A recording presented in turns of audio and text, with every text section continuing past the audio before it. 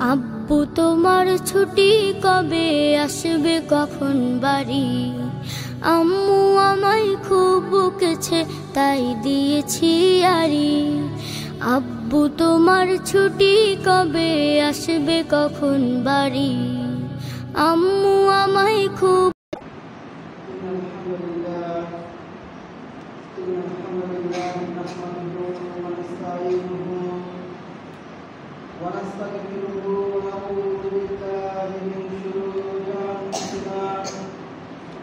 ومن سيئات أعمالنا من يهده الله فلا مضل له ومن يضلل فلا هادي له وأشهد أن لا إله إلا الله وحده لا شريك له وأشهد أن محمدا عبده ورسوله أما بعد فإن خير الحديث كتاب الله وخير الهدى هدى محمد صلى الله عليه وسلم وشر الأمور محدثاتها وكل محدثة بدعة وكل بدعة ضلالة وكل ضلالة في النار أما بعد আলহামদুলিল্লাহ সমস্ত প্রশংসা এবং গুণগান একমাত্র সেই আল্লাহ মহান সুবহানাহু ওয়া তাআলার জন্য, যে আল্লাহ সুবহানাহু ওয়া তাআলা আমাদেরকে আজকের এই জুমার সালাতে আসা এবং কোরআন ও সহিহ সুন্নাহ থেকে কিছু বয়ান, কিছু বাণী পেশ করা এবং শ্রবণ করার তৌফিক দান করবে, সেই মহান আল্লাহ সুবহানাহু ওয়া তাআলার প্রতি অগণিত শুকরিয়া আদায় করে বলি আলহামদুলিল্লাহ। আলহামদুলিল্লাহ। অতঃপর তারিখে হাবিব মুহাম্মদ মুস্তাফা সাল্লাল্লাহু আলাইহি ওয়াসাল্লামের প্রতি অগণিত দরুদ বর্ষিত হোক। আমরা বলি আল্লাহুম্মা সাল্লি আলাইহি আল্লাহুম্মা বারিক আলাইহি। সম্মানিত মুসলিম গ্রাম, আমরা জানি এটা শাবান মাস, সামনে আসতে চলেছে 14 শাবান। যে 14 শাবানের দিবাগত রাতকে কেন্দ্র করে আমাদের এই ভারত মহাদেশ শুরু করে অসংখ্য মুসলিম কান্ট্রিতে অনেক বেদাতি কর্মকাণ্ড, অনৈতিক ইসলামী কর্মকাণ্ড, ইসলাম বহির্ভূত কর্মকাণ্ড করে যাবে বা কেউ করে আসতেছে। আজকের জুমার তাই সংক্ষিপ্ত বিষয় হবে শারঈ মানদণ্ডে নিসফে শাবান বা শবে বরাত। ইনশাআল্লাহ আজিজ মহান আল্লাহ সুবহানাহু ওয়া তাআলা যদি আমাকে তৌফিক দান করেন, তাহলে এ ব্যাপারে তত্ত্ববহুল বিবরণী দিয়ে আপনাদের সামনে এই বিষয়টি ফুটিয়ে তোলার চেষ্টা করব। ওমা তাওফিকি ইল্লা বিল্লাহি আলাইহি তাওয়াক্কালতু ওয়া ইলাইহি উনীব।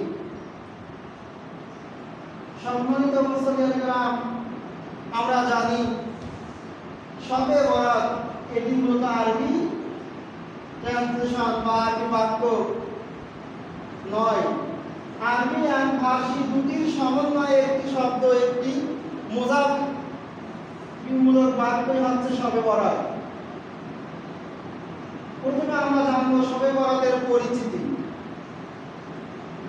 মূলত ইসলামে যে 12টি চন্দ্র মাস রয়েছে, এর একটি মাস হচ্ছে শাবান মাস, যেটা রমজান মাসের পূর্বে আসে। বর্তমান যে মাস, এটা হলো শাবান মাস।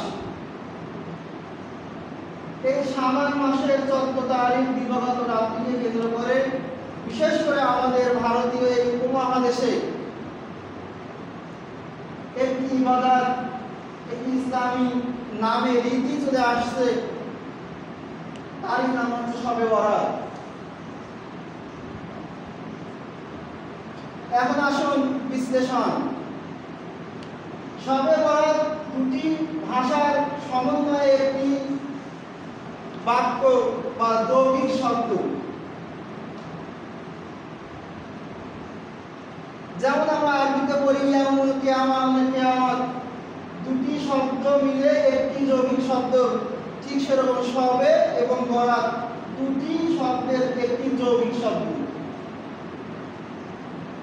এখানে সব শব্দের অর্থ হচ্ছে রাত্রি, আর বরাত শব্দের অর্থ হচ্ছে মুক্তি। অর্থাৎ শবে বরাত শব্দের অর্থ হচ্ছে মুক্তির রাত, যাকে সুন্দর ভাষায় বা সুন্দর করে বলতে গেলে সৌভাগ্য রজনী। অর্থাৎ জেলেরা জেলখানা থেকে যে আসামি মুক্তি পায় তার ওই দিনটাকে বলা হয় মুক্তির দিন, এবং ওটাকে যদি সুন্দর করে বলা যায় তো তার কাছে ওই দিনটা হচ্ছে সৌভাগ্যের রজনী বা সৌভাগ্যের দিন। তাই এই শবে বরাত প্রথমটা হলো ফার্সি, পরেরটা হলো আরবি। এটুকু বিশ্লেষণ থেকে আমরা জানতে পারি বা বোঝা যায় যে যদি এই বিষয়টি বা এই রীতিটা ইসলামের যুগে অর্থাৎ আল্লাহ নবী সাল্লাল্লাহু আলাইহি ওয়াসাল্লামের যুগে থাকতো, সাহাবায়ে কেরামের যুগে থাকতো, তারা আরবি দেশের লোক, অ্যারাবিক কান্ট্রির লোক, তারা কখনো আরবি এবং ফার্সি দুটি মিলে একটা শব্দ তৈরি করতো না, এবং এমন একটা ইবাদত তারা তৈরি করতো না যে ইবাদতটা আল্লাহ রাসূল সাল্লাল্লাহু আলাইহি ওয়াসাল্লাম করেননি, যে ইবাদতের ব্যাপারে আল্লাহ রাসূল থেকে কোনো প্রমাণ নেই, এমন ইবাদত তারা করতো না। অথচ আমাদের এই ভারত উপমহাদেশে শবে বরাত আসলে আমাদের বিভিন্ন অনুষ্ঠান, বিভিন্ন ইবাদত চালু হয়ে যায়। মূলত এই শব্দটা ইসলামের নয়। তাহলে এই শবে বরাত কিভাবে এলো? যদি তা ইসলামেরই নয় তাহলে কোথা থেকে এর উৎপত্তি হলো, কিভাবে আসলো? মূলত 400 হিজরির পূর্বে এই শবে বরাতের কোনো অস্তিত্ব ছিল না। 400 হিজরির পরে এই শবে বরাতের অস্তিত্ব শুরু হয়েছে। যখন মুসলমান সৈনিকরা আস্তে আস্তে পুরো ভারত থেকে শুরু করে সারা পৃথিবীতে জয় করতে শুরু করলো, তখন অসংখ্য বেধর্মী খ্রিস্টান অগ্নি পূজকেরা তারা ইসলাম ধর্ম গ্রহণ করতে বাধ্য হয়ে গেছে। তারা একে একে ইসলামের কাছে পরাজিত হয়ে ইসলাম ধর্ম গ্রহণ করেছিল, কিন্তু অমুসলিম হওয়ার কারণে তাদের ভিতরে ছিল অগ্নি পূজক, যে পূজার পূজা করত সে সেই পূজার দিকে ধাবিত ছিল। এই নামধারী মুসলিম সম্প্রদায়টির নাম হলো বারমাকা। এই বারমাকা নামক এক শ্রেণীর সম্প্রদায়, এরা যখন ইসলাম ধর্ম গ্রহণ, নামে মাত্র ইসলাম ধর্ম গ্রহণ করলো, গ্রহণ করে তারা যেহেতু অগ্নি পূজক ছিল, তাই তারা এই অগ্নি পূজক নামক এই ইবাদত তারা তৈরি করলো, সৃষ্টি করলো। যে কিরকম? তারা যখন এই দিবাগত রাত চলে আসে তখন প্রত্যেকটা মসজিদকে তারা মোমবাতি দিয়ে, ধূপ ধোয়া দিয়ে, আগরবাতি দিয়ে পুরো মসজিদকে, পুরো তাদের বাসস্থানকে আলোকিত করতো, আগুন ভরিয়ে দিত, দিয়ে তারা ইবাদত করতো, দীর্ঘক্ষণ ধরে সিজদা করতো। কিন্তু মুসলিম তারা মনে করতো যে বাস্তবে এটা মনে হয় ইবাদত, কারণ তারা নামাজই পড়ছে। কিভাবে? তারা যখন মুসলমানকে ধোঁকা দিয়ে নামে মাত্র মুসলিম হয়ে তারা এভাবে অগ্নি পূজা করতো, কিন্তু যারা মুসলমান তারা মনে করতো এটা আমাদের ইবাদত, কারণ তারা তো মুসলমান, তারা করছে। এভাবে তাদের দেখা দেখি একজনের দেখা দেখি আরেকজন, এভাবে পুরো আরব কান্ট্রি থেকে শুরু করে ভারত উপমহাদেশ থেকে শুরু করে সবখানে এই অগ্নি পূজক বা বারমাকা নামক সম্প্রদায়ের অগ্নি পূজকরা ইসলাম ধর্ম গ্রহণ করে তারা খুব পরিশ্রম করে ষড়যন্ত্রের মাধ্যমে তারা ইসলামের মধ্যে প্রবেশ করেও ইসলামের পরিশোধন করে নিয়েছে। শুধু তাই নয়, আমরা জানি বাইতুল মাকদাস পবিত্র ভূমি, সেই বাইতুল মাকদাসে 448 হিজরিতে সর্বপ্রথম আরব কান্ট্রির বাইতুল মাকদাসে এই অগ্নি পূজকদের তৈরিকৃত ইবাদত শবে বরাত প্রবেশ করেছে। আর সেই সময় ছিল খেলাফতের সময়, একজন খলিফা শাসন করত আর প্রজারা তার কথা মেনে চলত। ঠিক সেই সময়ে যারা ইমাম শ্রেণীরা ছিল তাদের কত ভক্ত ছিল, খলিফা তাদেরকে কত বেশি মর্যাদা দিত, কত সম্মান প্রদর্শন করত।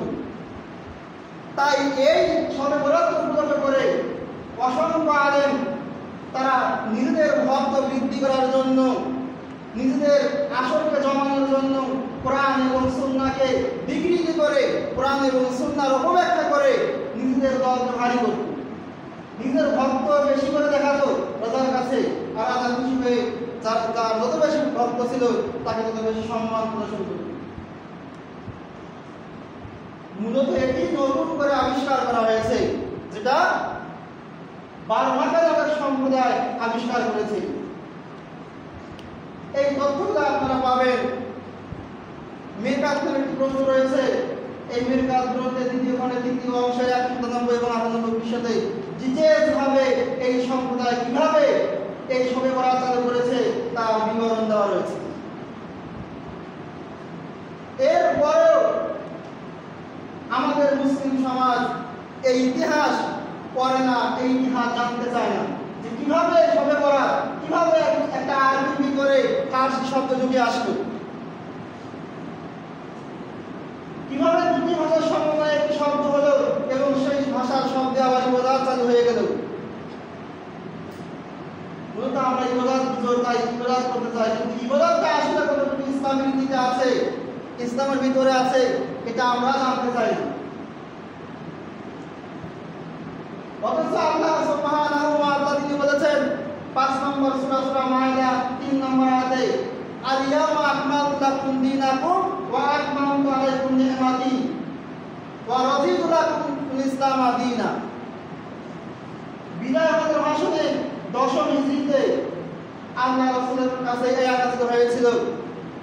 অনেকেই বলেছেন এটি তো সর্বশেষ আয়াত। যদিও মতামত রয়েছে, কিন্তু সবার পক্ষে এটাই বেশি মতামত যে এটি নবুয়তের শেষের দিকে অবতীর্ণ হয়েছে। কারণ এই আয়াত বলছে যে আমি আল্লাহ সুবহানাহু ওয়া তাআলা তোমাদের কাছে আমার নিয়ামত, আমার দ্বীন পরিপূর্ণ করে দিলাম। ওয়া রাদিতু লাকুম দীনা ওয়া রাদিতু লাকুমুল ইসলামা দীনা, আর আমি তোমাদের জন্য ইসলামকে দ্বীন হিসাবে পছন্দ করলাম, বাছাই করে দিলাম। অর্থাৎ যে দিনে আয়াত নাযিল হয়েছে সেই দিন থেকে ইসলাম পরিপূর্ণ হয়েছে, কানায় কানায় পূর্ণ হয়ে গিয়েছে। সেই আল্লাহ রাসূলের মৃত্যুর কত বছর পরে, প্রায় 400 হিজরি অর্থাৎ 4 শতাব্দী পরে, 400 বছর পরে এই শবে বরাত নামক ইবাদত এক ধরনের অগ্নিপূজক সম্প্রদায় মুসলমান হয়ে ইবাদত চালু করেছে। অথচ এই ইবাদত আল্লাহ রাসূলের জামানায় ছিল না। যেহেতু আল্লাহ সুবহানাহু ওয়া তাআলা দ্বীনকে পরিপূর্ণ করে দিয়েছেন, আর এটা স্পষ্ট যে এই ইবাদতকে আল্লাহ রাসূলের মৃত্যুর অবশ্যই একদিন হলেও পরে হয়েছে। যদি একেবারে কম ধরেন, তা আল্লাহ রাসূলের মৃত্যুর যদি একদিন পরে হয়, তারপরেও আল্লাহ রাসূল জীবন বেঁচে থাকাতে ইসলাম পরিপূর্ণ হয়েছে আল্লাহ সুবহানাহু ওয়া তাআলা আয়াত করে বলেছেন। তার মৃত্যুর পরে নতুন কোন শরিয়াত, নতুন কোন ইবাদত, নতুন কোন রীতিনীতি, আইন কানুন সৃষ্টি হতে পারে না। কারণ জিবরাইল আলাইহিস সালাম আর নতুন করে কখনো ওহী নিয়ে পৃথিবীতে আসবে না। তাই তো আল্লাহ রাসূল সাল্লাল্লাহু আলাইহি ওয়াসাল্লাম বলেছেন, মুসলিম, বুখারী, মুসলিম, মিশকাত মাসাবি, কিতাবুল ঈমান, ধর্মীয় বিশ্বাস সংক্রান্ত অধ্যায়। এই অধ্যায়ের বাবুদিয়াতে সামিল কিতাব ওয়াস সুন্নাহ, কুরআন ও সুন্নাহকে ধরতে হবে। এই অধ্যায়ের 140 নম্বর হাদিস বর্ণনা করেছেন আয়েশা রাদিয়াল্লাহু তাআলা আনহা। তিনি বলেন, আল্লাহ রাসূল সাল্লাল্লাহু আলাইহি ওয়াসাল্লাম তিনি বলেছেন, মান আহদাসা ফি আমরিনা, মান যে ব্যক্তি আহদাসা হদাস করলো, নতুন কিছু সৃষ্টি করলো, তৈরি করলো, বানালো, ফি আমরিনা আই ফি ইসলামিনা, আমাদের ইসলাম ধর্মের ভিতরে, আমাদের নির্দেশের ভিতরে, আমাদের নীতির ভিতরে যে ব্যক্তি নতুন কোনো কিছু সৃষ্টি করলো, তৈরি করলো, উদ্ভাবন করলো, বানিয়ে নিল, হাজা মালাইসা ফিহি, অথচ ইসলামের ভিতরে, ফি আমিনার ভিতরে, আমাদের আদেশের ভিতরে এর কোনো অনুমতি, সমর্থন কথা কিছুই নেই, এর পিছনে আমাদের কোনো রায় নেই, এটা ইসলামের ভিতরে নয়, আল্লাহর। তাহলে সেই রীতি, সেই কালচার মারদুদ, প্রত্যাখ্যানযোগ্য, বাতিল বলে গণ্য হয়। এতটুকু থেকে কিন্তু স্পষ্ট হয়ে যায়, যেহেতু আল্লাহ রাসূলের মৃত্যুর পরে শবে বরাত নামক ইবাদত চালু হয়েছে, তার মানে ইসলামের ভিতরে নয়, আল্লাহ রাসূল ও আল্লাহ সুবহানাহু ওয়া তাআলার আদেশের ভিতরে নয়। সেক্ষেত্রে প্রমাণিত হচ্ছে আল্লাহ রাসূল বলছেন, যদি এই দুটির একটাও না হয়, ফাহুয়া রাদ্দুন, মানে আই মারদুদ, তাহলে সেই ইবাদত, সেই রীতিনীতি বাতিল বলে প্রযোজ্য হবে, যা কখনো গ্রহণযোগ্য পাবেন। এছাড়াও এই শবে বরাতকে কেন্দ্র করে ধর্মীয় ভিত্তিতে কিছু আকীদা হিসাবে কাজ করে। এই শবে বরাতকে কেন্দ্র করে আমাদের ধর্মের ভিতরে মোটামুটি 4টি বিষয়ে আকীদা হিসাবে, ভিত্তি হিসাবে, আকীদার ভিত্তি হিসাবে কাজ করে যাচ্ছে। এক, যারা শবে বরাত পালন করে, বিশ্বাস করে এবং এটাকে টিকিয়ে রাখতে চায়, এদের দলিল হচ্ছে শবে বরাতের রাত্রিতে কোরআন অবতীর্ণ হয়েছে। 2, এই রাত্রিতে মানুষের ভাগ্যের ভালো মন্দ নির্ধারিত হয়। 3 নম্বর তাদের ভিত্তি হচ্ছে যে এই রাত্রিতে বান্দার গুনাহ মাফ করে দেওয়া হয়। 4 ধর্মীয় আকীদা তাদের হচ্ছে যে এই রাত্রিতে অসংখ্য রূহ বিধবা স্ত্রীদের স্বামী পূর্বপুরুষরা মারা গিয়েছে, তারা সকলে পৃথিবীতে আসে তার পরিবার, পরিজন, স্ত্রীর সাথে দেখা করার জন্য। এই 4টি আকীদা এই শবে বরাত কেন্দ্র করে আমাদের ধর্মের ভিতরে ঢোকানো হয়েছে এবং এ ব্যাপারে কোরআন সুন্নাহ লাগিয়ে দেওয়া হয়েছে, যার ফলে আজকে আমাদের সমাজে, আমাদের মসজিদগুলোতে এই রাত্রি চলে আসলে বিভিন্ন অনুষ্ঠান এবং যুবকরা অনেক আতশবাজি পটকা দিয়ে তারা আনন্দ করে থাকে। এমনকি এক যুদ্ধকে কেন্দ্র করেও এই দিনে হালুয়া খাওয়ার ভীষণ প্রচলন রয়েছে। তারা বলে থাকে এই নিসফে শাবানের দিনে আল্লাহ রাসূল সাল্লাল্লাহু আলাইহি ওয়াসাল্লাম উহুদ যুদ্ধে তার দান মুবারক, দাঁত মুবারক শহীদ হয়েছিল, এই কথা বলা হয়ে থাকে। অথচ এরা এত মূর্খ, এরা এত অজ্ঞ, এরা ইসলামের ইতিহাস সম্পর্কে জ্ঞান নেই। কারণ ঐতিহাসিক, পৃথিবীর ইসলামিক এবং হিস্টোরি সম্পর্কে অনেক কিতাব রয়েছে। এছাড়া প্রায় 2000 কিতাবের কম্পিটিশনে আর লাইলাতুল মাকতুম নামের একটি কিতাব জয়যুক্ত হয়েছিল, যা নবীর জীবনী উপরে লেখা, সেই 1918 শতাব্দীর দিকে। এবং বর্তমানেও আপনাদের আলিম সেকশন, দাখিল সেকশনে ইসলামিক ইতিহাস, ইসলামিক লেকচারার যে কিতাবগুলো রয়েছে, এখানে আপনি দেখেন উহুদ যুদ্ধ কখন হয়েছিল স্পষ্টভাবে লেখা রয়েছে। অথচ সেগুলো কোনো বিধর্মীর, কোনো হিন্দুর, কোনো মুসলিমের লেখা, এরকমভাবে সেগুলো লেখা নয়। তাতেও দেখবেন উহুদ যুদ্ধ কত প্রসঙ্গ হয়েছিল স্পষ্ট লেখা রয়েছে।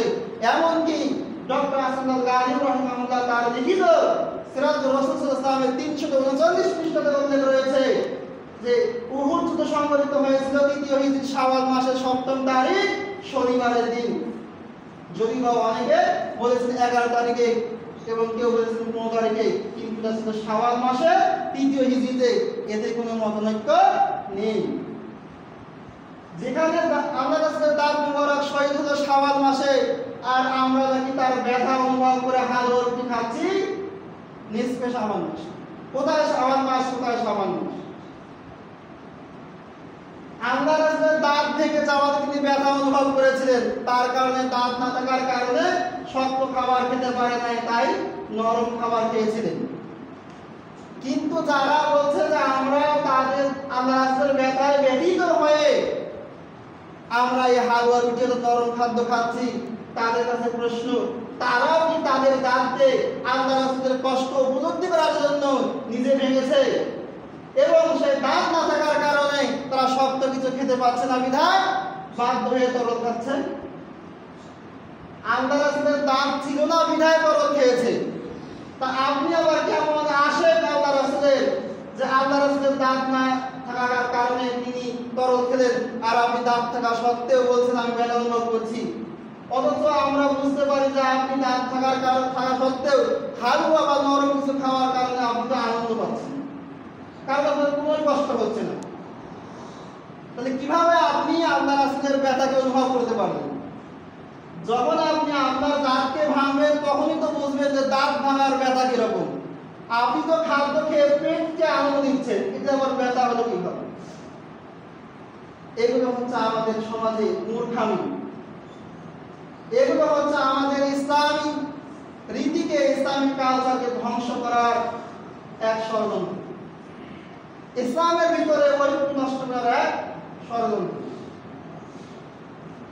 এখন আসুন আমরা এই চারটি বিষয়কে এক এক করে দেখি যে কোরআন সুন্নাহর ভিতরে, কোরআন সুন্নাহর অনুকরণে এই চারটি আকীদা যে পোষণ করা হয় কতটুকু যুক্তিপূর্ণ।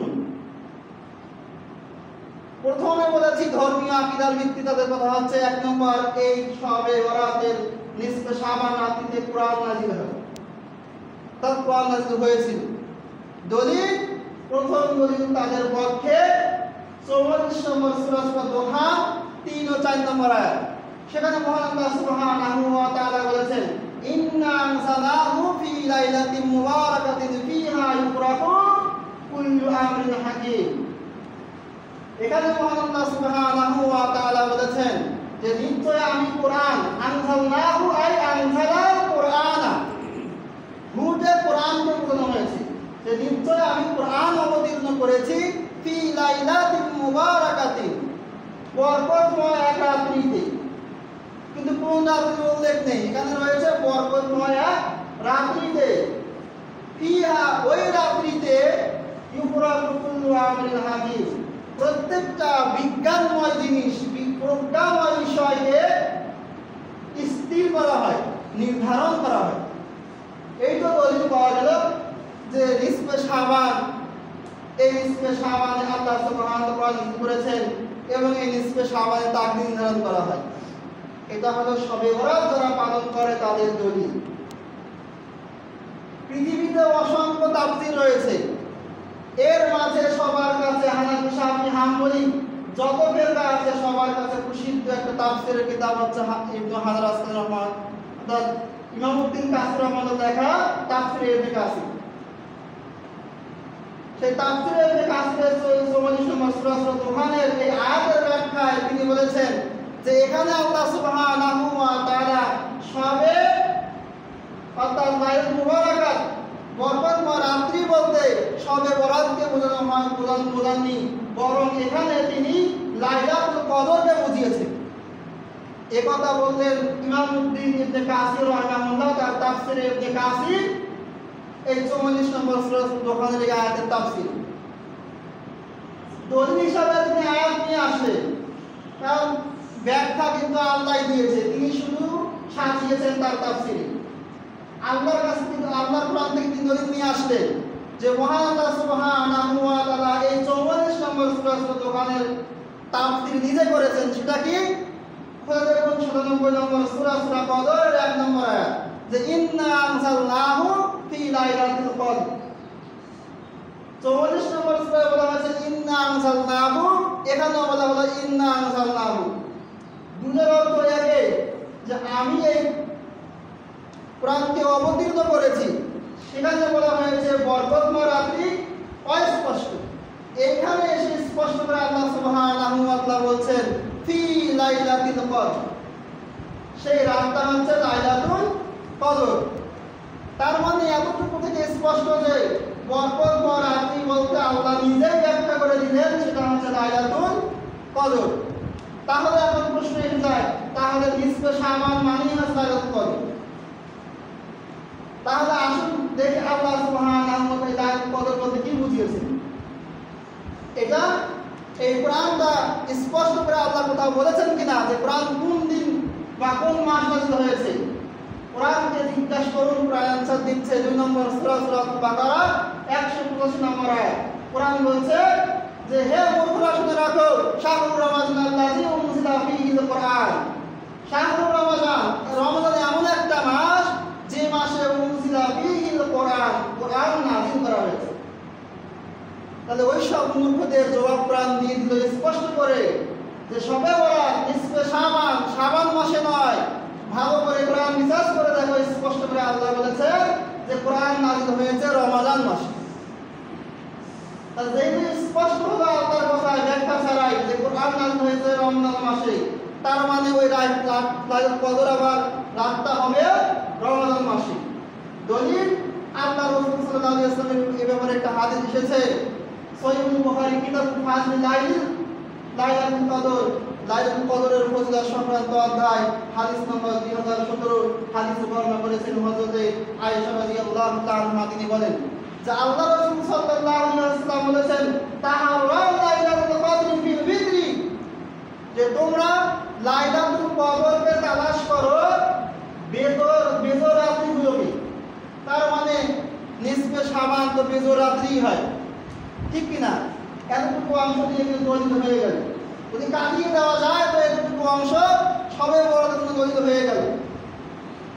কিন্তু এই হাদিসের শেষে পরের অংশে আল্লাহ রাসূল বলছেন যে মিনাল আশরিল আওয়াখির মিন রমাদান, তাদের আশা সব শেষ। এখানে আল্লাহ রাসূল বলছেন যে সেটা হলো রমাদান মাসের শেষ দশকের বেজর রাত, শাবান মাসের সেই রাতগুলো হলো রমাদান মাসের শেষের দশকে বেজর রাত, অর্থাৎ 21, 23, 25, 27, 29 এই 5টি রাতের কোনো একটি রাতই হবে লাইলাতুল কদর। এটা একেবারে শুনেছি হাদিস থেকে প্রমাণ। তার মানে প্রথম বিষয় যে শবে বরাতের রাতে যে কোরআন নাযিল হয়েছে এটা একেবারে মূর্খামির পরিচয়। দ্বিতীয়ত বিষয় হচ্ছে যে এই রাত্রিতে আমাদের ভাগ্য লিপিবদ্ধ করা হয় নতুন করে।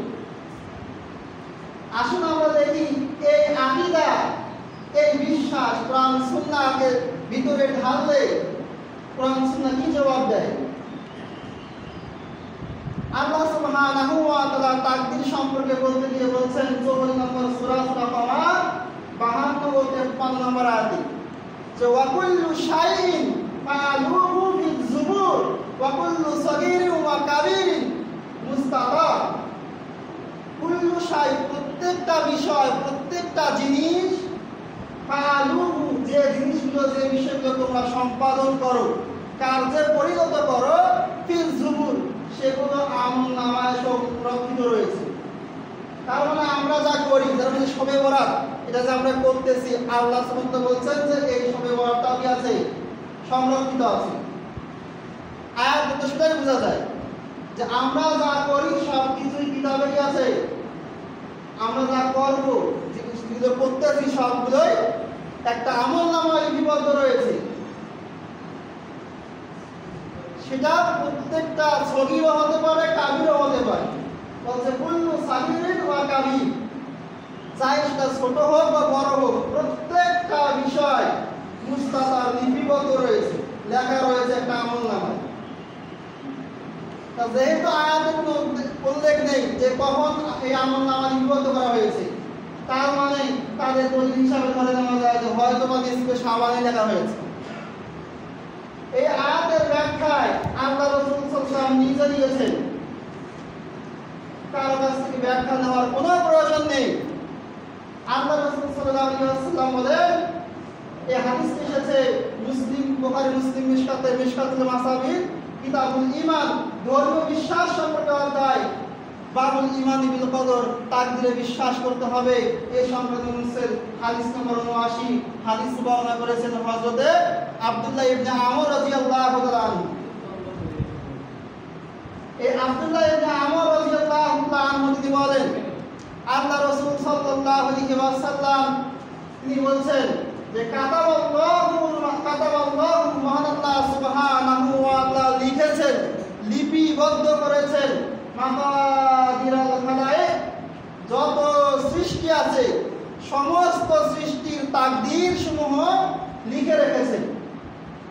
এতটুকু ব্যাখ্যা হচ্ছে ফলকুল মানে সৃষ্টি মানে একটা, হয় গাছ, হয় মানুষ, হয় জীব, এগুলো হবে। আর খলায়েক বলতে পৃথিবীর ভিতরে, পৃথিবীর বাইরে, অর্থাৎ আল্লাহ ছাড়া, কোরআন ছাড়া যা কিছু আছে সব কিছুই সৃষ্টি। আমরা তো অনেকে জানি কোরআন সৃষ্টি, নাউজুবিল্লাহ, কোরআন সৃষ্টি নয়, কোরআন তো আল্লাহর বাণী। আর আল্লাহ তো সৃষ্টি নয়, তিনি হলেন স্রষ্টা, তার বাণী আবার সৃষ্টি হতে পারে কিভাবে? কিন্তু আমাদের সমাজে অনেকের আকীদা কোরআন হচ্ছে সৃষ্টি। যদি এই কথা বলা হয় তাহলে ধরে নিতে হয় কোরআন একদিন ধ্বংস হয়ে যাবে। কারণ আল্লাহ বলছে কি যে আল্লাহর চেহারা ছাড়া সবকিছু কি হয়ে যাবে? ধ্বংস হয়ে যাবে। সূরা রহমান বলে। তাহলে এখানে কথা চলে আসলো যে কোরআন সৃষ্টি নয়, কোরআন হচ্ছে আল্লাহ একটা বাণী, কথা। আল্লাহ কি বলেছেন সেটা কোরআনে লিপিবদ্ধ করে দিয়েছেন, এটা চিঠি, আল্লাহর বাণী, এটা সৃষ্টি নয়। তা বলছিলাম যে তারা মনে করে যে এই রাত্রিতে ভাগ্যলিপি লেখা হয়, কিন্তু আল্লাহ সুবহানাহু ওয়া তাআলা বলছেন যে আল্লাহ সমস্ত কিছু যেগুলো সৃষ্টি করেছেন সবকিছু তাকদীর লিখেছেন। অর্থাৎ গাছ, মানুষ, জিন, ইনসান, সমস্ত সৃষ্টি যেগুলো রয়েছে সবকিছু তাকদীর লেখা রয়েছে একটা আমলনামাতে, কিতাবে। কখন লেখা হয়েছে? বলছে ক্বাবলা আইয়াতুকা সামাওয়াতু ওয়াল আরদা বি50 আলফা সানাতিন। আসমান জমিন, অর্থাৎ সপ্ত আসমান সপ্ত জমিন সৃষ্টি করার 50,000 পূর্বে, অর্থাৎ মানে বছর, 50,000 বছর পূর্বে সমস্ত মাখলুকের তাকদীর লেখা হয়েছে।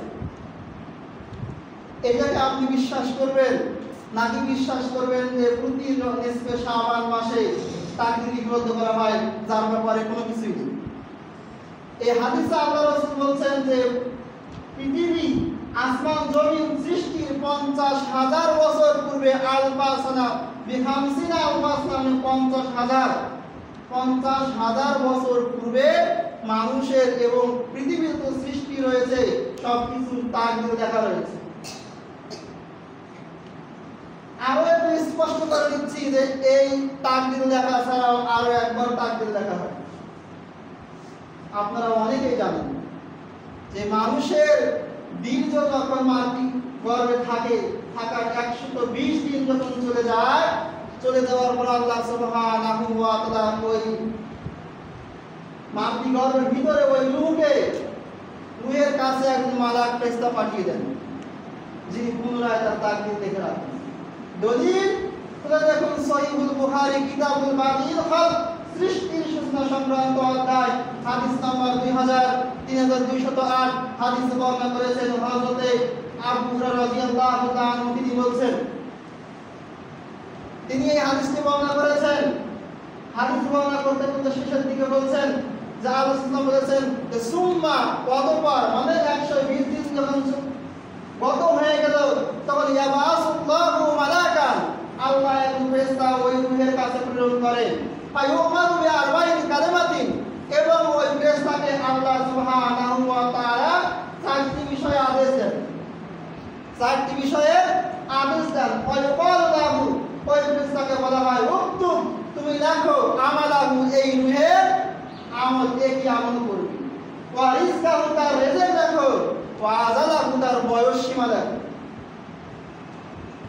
ওয়া শাকিয়ুন আও সাঈদুন, সে দুর্ভাগ্যবান নাকি সৌভাগ্যবান সেটাও লেখো। এই 4টি বিষয় তার মাতৃগর্ভে 120 দিন যাওয়ার পর পুনরায় একজন ফেরেশতা আল্লাহর হুকুমে এসে লিখে দেন। কিন্তু মূলত এই বিষয় আমাদের এই আসমান জমিন সৃষ্টির 50,000 বছর পূর্বে লেখা রয়েছে, কিন্তু সেখান থেকে আবার নতুন পুনরায় করে তার মাটি গর্ভে দেখা হয়। তার মানে এই নয় যেটা নতুন করে দেখা হচ্ছে। যেমন লাউহে মাহফুজে কোরআন সংরক্ষিত রয়েছে, সেখান থেকে দীর্ঘ 23 বছরে আল্লাহ রাসূলের উপর নাযিল হয়েছে, তার মানে এই নয় যে নতুন করে কোরআন নাযিল হয়েছে। মূলত লাউহে মাহফুজে কোরআন সংরক্ষিত রয়েছে, সেখান থেকে আল্লাহ সুবহানাহু ওয়া তাআলা প্রয়োজনীয় মানুষের কাছে, আমাদের মহান ইসলামের কাছে প্রেরণ করেছে মানুষের প্রয়োজন। ঠিক তদ্রূপ এই আমলনামা লেখা রয়েছে এবং লেখা হয়েছিল 50,000 বছর পূর্বে আসমান জমিন সৃষ্টি, সেখান থেকে আবার নতুন করে সেটাই নিয়ে এসে তার মাটি গর্ভে দেওয়া হয়। এর যে ব্যতিক্রম নয়। কিন্তু আমাদের বিশ্বাস হলো এই শবে বরাতের রাত্রিতে আমাদের ভাগ পাবার নিয়ত করা হয়। একেবারে ভ্রান্ত আকীদা, কুফরি আকীদা, এগুলো ঈমানকে ধ্বংস করার মতো আকীদা। এরপর বিষয় হচ্ছে এই শবে বরাতের রাত্রিতে আল্লাহ সুবহানাহু ওয়া তাআলা বান্দাদের গুনাহ ক্ষমা করে দেন। সেজন্য অনেকে এই দিনে সিয়াম রাখে, ইবাদত করে, অনেকে কান্নাকাটি করে, অনেক কিছুই করে থাকে। এমনকি অনেকে পরিবার পরিজনকে নিয়ে কবর জিয়ারত করতে যায়, রাতে জাগ্রত হয়ে ইবাদত করে। অথচ রাতে জাগ্রত হয়ে যদি এই নিসফে শাবানে ইবাদত করা লাগতো, তাহলে অবশ্যই হাদিসে আসতো। যেমন ভাবে হাদিসে আসছে, আল্লাহ রাসূল বলছেন, আয়েশা রাদিয়াল্লাহু আনহাকে বর্ণিত 2024 নম্বর হাদিস সহিহ বুখারী, কিতাবুল ফাযিল লাইলাতুল কদর, লাইলাতুল কদরের ফজিলত সংক্রান্ত অধ্যায়ে হাদিসে আসছে। সেখানে তিনি বলছেন যে আল্লাহ রাসূল সাল্লাল্লাহু আলাইহি ওয়াসাল্লাম তিনি যখন অর্থাৎ ঈদ আল আশু রমাদান মাসের শেষ দশক রাত্রি চলে আসতো, তখন সাতটা মেজারহু, তখন আল্লাহ রাসূল তার কোমরের রশিকে শক্ত করে বাঁধতেন বা কোমরকে শক্ত করে বাঁধতেন, বেদে ওয়াহিয়া লাইলাহু, তিনি ওই রাতে দুজনে ইবাদত করতেন। আব্দুল আল্লাহ এবং তার পরিবার পরিজনকে জাগাতেন। তিনি নিজে এই লাইলাতুল কদরের রাতগুলো জাগতেন, আল্লাহ তার পরিবারকে জাগাতেন। তো লাইলাতুল কদরের রাতগুলো যেমন নিজে জেগেছেন, তার পরিবারকে জাগিয়েছেন, এটা যেমন হাদিসে স্পষ্ট আছে। যদি নিসফে শাবানের ব্যাপারে এরকম থাকতো, অবশ্যই এই ব্যাপারও স্পষ্ট বিবরণ কোরআন হাদিস থাকতো। মূলত এই শবে বরাত নামক ইবাদতটি হচ্ছে ইসলামের নতুন সৃষ্টি, যার কারণে কোরআন সুন্নাতে সেরকম কোনো দলিল আলিদাত নেই। তবে এই ব্যাপারে একটা হাদিস আমাদের সামনে পেশ করে যাচ্ছি। যারা শবে বরাত পালন করে থাকে, এরা এই ব্যাপারে 3টি রিওয়ায়াত বর্ণনা করে থাকে। এর মাঝে একটি রিওয়ায়াত আলী থেকে বর্ণিত, যে রিওয়ায়াতটি এসেছে শুধুমাত্র কুতুবে সিত্তার মাঝে, ইবনে মাজাহ এসেছে, কিতাবু ইকামাতিস সালাত ওয়া সুন্নাতি ফিহা, সালাত কায়েম করতে হবে এবং তার বিবরণ, এই অধ্যায় হাদিস নাম্বার 1388, হাদিস বর্ণনা করেছেন আলী রাদিয়াল্লাহু তাআলা আনহু। তিনি বলছেন যে আল্লাহ রাসূল সাল্লাল্লাহু আলাইহি ওয়াসাল্লাম বলেন, ইযা কানাত লাইলাতুল নিসফে মিন শাবান, যে যখন নিসফে শাবানের রাত চলে আসবে, ফাকুমু লাইলাহা, তোমরা তার রাত্রিতে জাগরণ করে ইবাদত করো, ওয়াসুমু নাহারাহা আও ইয়াওমাহা, তোমরা তার দিনে রোজা রাখো, সিয়াম রাখো। কারণ হলো ফাইন্নাল্লাহা ইয়ানজিলু ফিহা, আল্লাহ সুবহানাহু ওয়া তাআলা এই দিনে অবতরণ করেন দ্বিগুরুবিশ শামসি, যখন সূর্য পশ্চিমাকাশে ডুবে যায়, ইলা সামাই দুনিয়া, দুনিয়ার আসমানে আসে। যখন সূর্য পশ্চিমাকাশে ঢলে যায়, অর্থাৎ মাগরিব হয়ে যায়, সন্ধ্যা হয়ে যায়, তখন আল্লাহ এই রাত্রিতে, এই দিনে পৃথিবীর আসমানে চলে আসেন। এসে বলেন যে আলা মিন মুস্তাগফিরিন ফাগফিরলাহু, কে আছে এমন যে আমার কাছে ক্ষমা চায়, আমি তাকে ক্ষমা করে দেব। আলা মুস্তারজিকুন আরজুকাহু, কে আছে আমার কাছে রিজেক্ট চাও, আমি তাকে রিজেক্ট দিয়ে দেব। আলা মুবতালান ফাওয়াবিয়াহু, কে আছে আমার কাছে রোগ মুক্তি চাও, আমি তার রোগ নিরাময় করে দেব। আল্লাহ তো বলছেন এইভাবে আলা কাজা, আল্লাহ বলতেই থাকে হাত্তা তাতবা ফজর না হওয়া পর্যন্ত। এটা ইবনে মাজাহ একক হাদিস। এই হাদিসের ব্যাপারে আহমদ ইবনে হাম্বলি মাযহাব এর নেতা আহমদ বিন হাম্বল রাহিমাহুল্লাহ বিশিষ্ট একজন আলেম দ্বীন, হাদিস বিশারদ এবং রেজাল শাস্ত্র থেকে শুরু করে অসংখ্য হাদিস পরিভাষা তার দক্ষ। তার নিজের মুসনাদ আহমদ নামে একটি বিশাল কিতাব রয়েছে। তিনি এই হাদিসের একজন রাবী রয়েছে, তার ব্যাপারে বলেছেন যে এই রাবী হচ্ছে মৃত্যু, তিনি দুর্বল রাবী, এবং বলেছেন হাদিস, এই হাদিসটা তিনি নিজে তৈরি করেছেন। এবং বর্তমান জামানার যুগ শ্রেষ্ঠ আলেম নাসরুদ্দিন আলবানী রাহিমাহুল্লাহ তাহকিককৃত সুনান ইবনে মাজাহ করে দেখুন, সেখানে বলা আছে হুকমুল হাদিস আল যায়িফু জিদ্দান আও মাওজুদ। হয় হাদিসটা যায়িফ জিদ্দান মানে খুবই দুর্বল, নয়তো ভালো। কারণ কারণ হিসেবে আমি আবার একটি কথা যোগ করতে চাই, আমরা যেহেতু হাদিসের ছাত্র, আমরা অনেকেই হাদিস পরিভাষা করি, সেখানে একটি পরিভাষা রয়েছে মুনকারুল হাদিস। এই মুনকার হাদিসকে বলা হয় যখন সহিহ হাদিসের বিপক্ষে কোনো হাদিস পাওয়া যায়, যদিও সেই হাদিসের রাবীরা শক্তিশালী হয়, কিন্তু পুরো হাদিসের রাবী আরো শক্তিশালী হয়। দুটি শক্তিশালী হওয়ার পরেও প্রথম শক্তিশালী রাবীর হাদিস দ্বিতীয় শক্তিশালী রাবীর হাদিসকে অগ্রাধিকার করে। কিন্তু সেক্ষেত্রে এখানে হাদিসটি রাবীরা প্রত্যেকেই দুর্বল এবং অনেকেই এই হাদিসকে মাউযু বলেছেন। আর এর বিপক্ষে সহিহ হাদিস রয়েছে, সেটা কি? সেটা আবু দাউদ, নাসাই, ইবনে মাজাহ, বুখারী সহ অসংখ্য কিতাবে 30 জন সাহাবী থেকে বর্ণিত রয়েছে, যেটা গবেষণা করেছেন হাফেজ ইবনে কাইয়িম রাহিমাহুল্লাহ। সহিহ বুখারী 1145 নম্বর হাদিসে এসেছে, 6553 নম্বর হাদিসে এসেছে, 7999 নম্বর হাদিসে এসেছে, এমনকি সুনান ইবনে মাজাহতে 1364 নম্বর হাদিসে এসেছে। সেখানে আবু হুরায়রা থেকে বর্ণিত, ইবনে মাজাহ আবু হুরায়রা বলেন আল্লাহ রাসূল সাল্লাল্লাহু আলাইহি ওয়াসাল্লাম বলেন যে আল্লাহ সুবহানাহু ওয়া তাআলা দুনিয়ার আসমানে নেমে আসেন। ইয়ানজিলু রাব্বুনা তাবারাকা ওয়া তাআলা হিনা ইয়াবকা সুলুসুল লাইলা আখিরু কুল্লা লাইলাতিন। যে প্রত্যেক রাতের শেষের দিকে এক তৃতীয়াংশ যখন রাত বাকি থাকে, তখন আল্লাহ সুবহানাহু ওয়া তাআলা তার আরশ আজিম থেকে নিজ আসমানের কাছাকাছি চলে আসেন, দুনিয়ার আসমানে চলে আসেন। এসে বলেন মাইয়াসালুনি ফাউতিয়াহু, কে আমার কাছে চায় আমি তাকে দিয়ে দেব। মাইয়াযাউনি ফাআস্তাজিবা লাহু, কে আমার কাছে দোয়া করে আমি তার দোয়াটাকে সাড়া দেব। এইভাবে আল্লাহ সুবহানাহু ওয়া তাআলা বলতে থাকেন।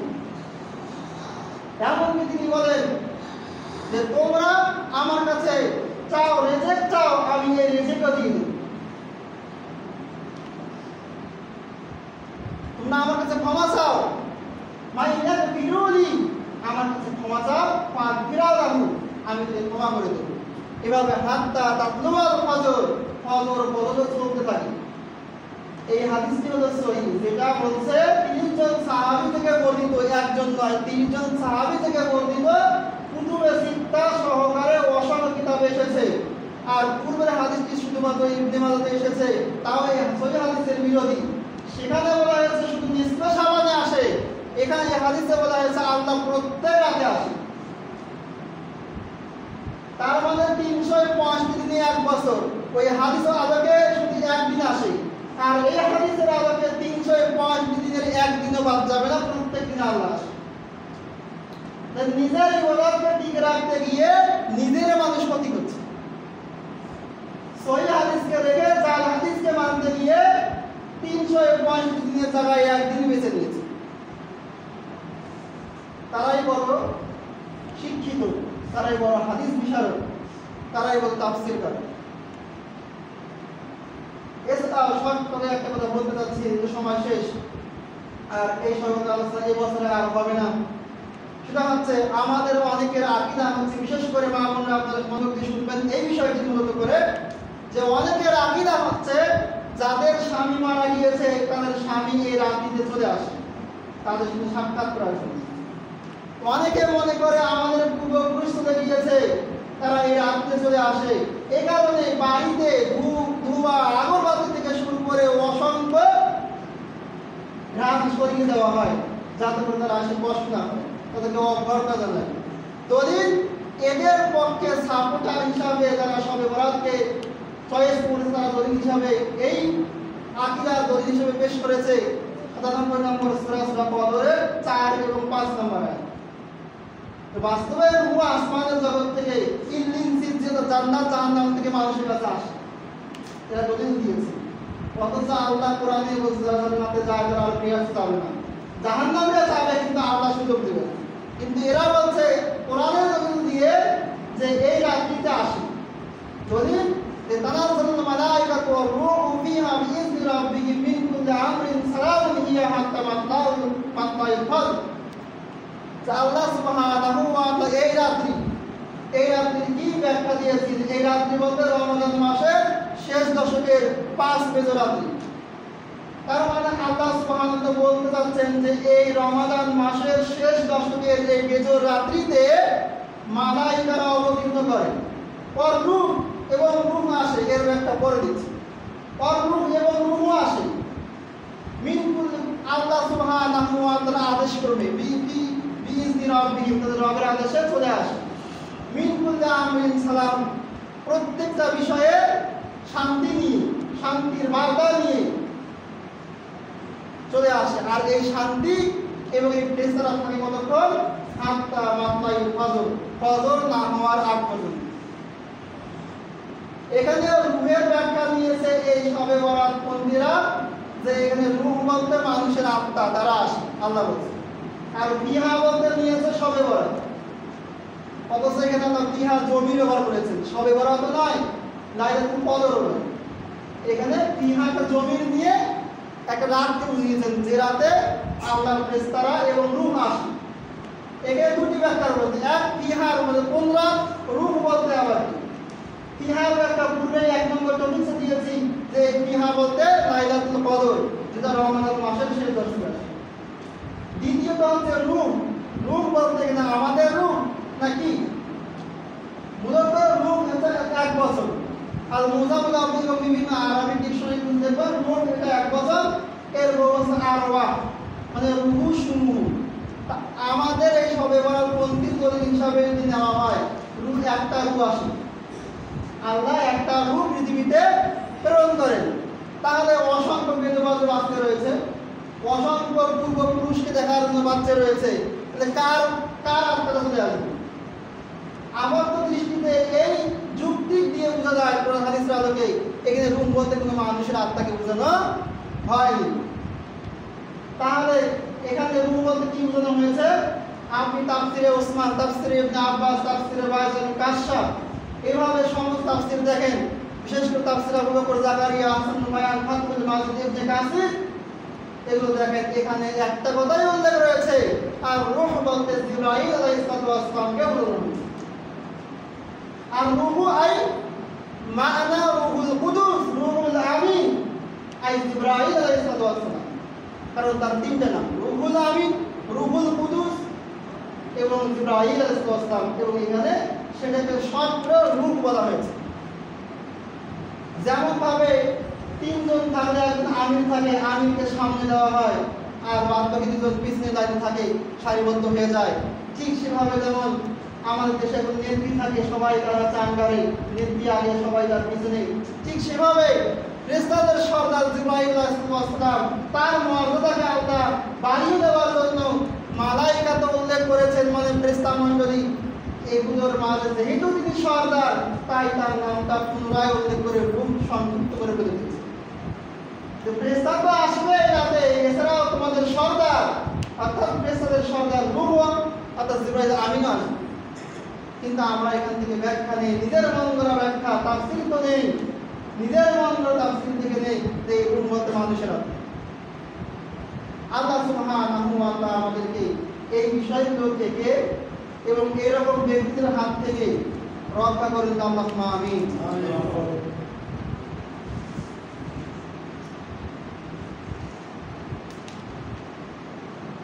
আলহামদুলিল্লাহ ওয়াহদাহু ওয়াসসালাতু ওয়াসসালামু আলা মান লা নাবিয়্যা বা'দাহু। আম্মা বা'দ। সমস্ত প্রশংসা আল্লাহ সুবহানাহু ওয়া তাআলার। আমরা বলি আলহামদুলিল্লাহ। অতঃপর নবীর প্রতি অনুগ্রহিত হোক, আমরা সকলে বলি আল্লাহুম্মা সাল্লি আলাইহি আল্লাহুম্মা বারিক আলাইহি। সম্মানিত মুসলিমরা, আমাদের সমাজে আজকে কিতাবের যেরকম অভাব নেই, আলেমের অভাব নেই, জালেমের অভাব নেই, সবকিছুর অভাব নেই। আবার এমন আলেমও আছে যে আলেমকে আল্লাহ সুবহানাহু ওয়া তাআলা পরকালে আগুনের কাছ থেকে তার জীবন কেটে দেবে। যেহেতু সেই জিহ্বাকে কেটে দেওয়া আলেমকে বোঝা যাচ্ছে না, সেও তো আলেম, সেও কি আলেম, সে আলেম নামে জালেম হওয়ার কারণে তার জিহ্বা আগুনের কেসটি কেটে দেওয়া হবে। কিন্তু পৃথিবীতে তো আমরা অনুবিজ্ঞন কেন, একেবারে অনুবিজ্ঞন জন্মদিন দেখতে হলো এই আলেমকে চিনতে পারা যাবে না। তাই এদের থেকে বাঁচার একটি মাত্র উপায় হচ্ছে কোরআন ও সুন্নাহ যেভাবে বলা আছে সেভাবে মেনে চলা। এর ব্যাখ্যার দরকার নেই, কারণ আল্লাহই তার ব্যাখ্যা দিয়েছেন। আর যেখানে আল্লাহ ব্যাখ্যা নিজে ডাইরেক্ট দেয়নি, সেখানে আল্লাহ রাসূলের মাধ্যমে, গায়ে ওহীর মাধ্যমে আল্লাহ রাসূলের কাছে প্রেরণ করে সেই ব্যাখ্যা দিয়েছেন। স্পষ্ট কথা বলেছেন, কিন্তু স্পষ্ট করে ব্যাখ্যা দেয়নি, কিন্তু আল্লাহ রাসূলের মাধ্যমে দিয়েছেন। কিন্তু যেটা স্পষ্ট করে দিয়েছেন তো কোরআনেই দিয়েছেন, সেটা নিজস্ব ব্যাখ্যার কোনো প্রয়োজন নেই। আপনার তাফসীরটা খুলে দেখেন, সেখানে ওরকম নিজের মন গড়া কথা নেই। তাফসীর ইবনে কাসির বলেন সবগুলো হাদিস, জৈব যাই হোক, সবগুলো হাদিস এবং মনীষীদের কথা, তার নিজের কোনো একটা কথা লেখা নেই। এর নাম তাফসীর। তাফসীর মানে এই নয় যে আমি আমার কথাকে ঢুকিয়ে দিলাম, এটা তাফসীর হবে না। তাফসীর আল্লাহ তার রাসূল করে গিয়েছেন, সেটা আপনাকে জনগণের সামনে প্রচার করতে হবে। আল্লাহ সুবহানাহু ওয়া তাআলা আমাদেরকে এরকম ভ্রান্ত আকীদা এবং ভ্রান্ত বিশ্বাস থেকে দূরে থাকার, বেঁচে থাকার তৌফিক না দান করুন, আল্লাহুম্মা আমিন। বিশেষ করে আমাদের মা বোনরা এই আকীদাগুলোতে বেশি ফাঁদে পড়ে যায়। তাই মা বোনদেরকে লক্ষ্য করে বলছি, আপনারা বিশেষ করে এরকম আকীদার লোকদের থেকে, বিশেষ করে মহিলা তাবলীগ জামাত থেকে একেবারে 100 কোটি গজ দূরে থাকার চেষ্টা করুন। 1 গজ 2 গজ নয়, 100 কোটি গজ দূরে থাকার চেষ্টা করতে হবে। কারণ শয়তান কিন্তু পুরুষকে ঠেকাতে পারে, ঠেকায় গিয়ে মহিলা, কারণ মহিলার মনে বিলীন। এই কারণে এখন পুরুষ তাবলীগ জামাত দিয়ে যেহেতু ইসলামকে ধ্বংস করা যাচ্ছে না, এখন শয়তান মহিলা তাবলীগ জমা করে, যাতে করে মহিলা ধ্বংস তো জাতি ধ্বংস। তাই আপনাদেরকে বলতে হয়, আপনারা সবসময় সজাগ থাকবেন, নিজে কোরআন পড়বেন এবং কোরআনের সাধারণ অনুবাদ পেয়ে সেখান সেই অনুবাদ দেখে দেখে মানবেন, সেটাই অনেক ভালো। একজন আলেমের তৈরিকৃত অনুবাদ করাচ্ছে। আল্লাহ সুবহানাহু ওয়া তাআলা আমাদেরকে 5 ওয়াক্ত সালাত সঠিকভাবে, সঠিক নিয়তে, সঠিক আকীদা গ্রহণ করে আমল করার তৌফিক দান করুন, আল্লাহুম্মা আমিন। আল্লাহ সুবহানাহু ওয়া তাআলা আমাদেরকে পরিপূর্ণ মুসলিম না হওয়া পর্যন্ত মৃত্যুবরণ না করা থেকে রক্ষা করুন, আল্লাহুম্মা আমিন। আল্লাহ সুবহানাহু ওয়া তাআলা আমাদেরকে মসজিদকে সঠিকভাবে আবাদ করার তৌফিক দান করুন। আমাদের পুরুষ থেকে শুরু করে ছোট বাচ্চা, বয়স্ক মহিলা, আল্লাহ সুবহানাহু ওয়া তাআলা সকলকেই যেন তার দ্বীনি জ্ঞান, ফিকহি জ্ঞান বোঝার তৌফিক দান করুন, আল্লাহুম্মা আমিন। আল্লাহ সুবহানাহু ওয়া তাআলা আমাদের সকলের দান করার এবং সকলের ইবাদত, সকলের ইসলামের উপর যে দায়ীমূলক কাজ করে যাচ্ছি, এই কাজগুলোকে আল্লাহ সুবহানাহু। আব্বু তোমার ছুটি কবে আসবে, কখন বাড়ি? আম্মু আমায় খুব বকেছে, তাই দিয়েছি আড়ি। আব্বু তোমার ছুটি কবে আসবে, কখন বাড়ি? আম্মু আমায় খুব